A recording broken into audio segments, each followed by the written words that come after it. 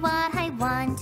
It's making me tense. When I moved here from Vermont, Thought I'd be managing a lot. Now I'm watering a pot. but I'll do it anyway because I said I would. I'll do it anyway because I think I should.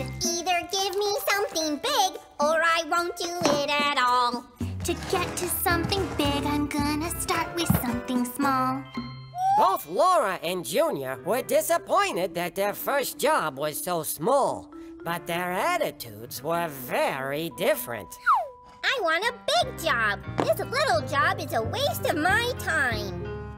I said I'd do it, and I'll do what I said. To get to something big, I'm gonna start with something